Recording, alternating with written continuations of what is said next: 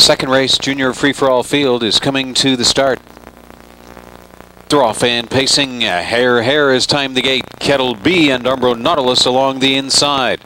Kettle B, Umbro Nautilus going on, and they're joined by Hair. First time under the wire. Kettle B under urging to go to the top. Umbro Nautilus reluctant to yield is there in second. Hair watches them and took in from third. Away in fourth is Raleigh Fingers, and the last pair leaving are Winning Gully and Strong Clan at the rear of the field. Umbro Nautilus through for the lead in 26-1. Umbro Nautilus. Kettle B settles away in second. 3 more lengths, and Hair is just off the early speed from third. 2 more lengths, and Raleigh Fingers looks at it from fourth. Winning Gully tipped out from fifth. Strong Clan is sixth and very fresh.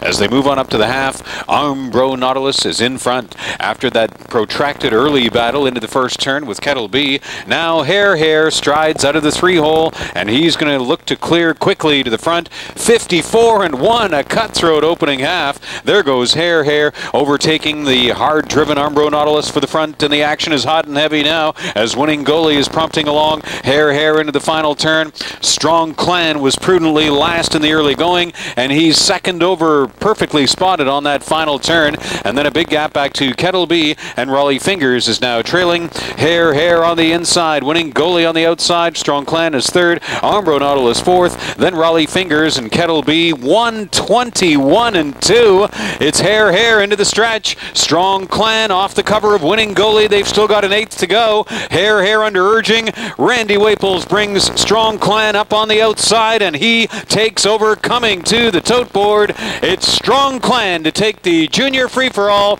last in the early going, and he's won at a length and a quarter over Hair and Winning Gully in an outstanding 150. Strong Clan.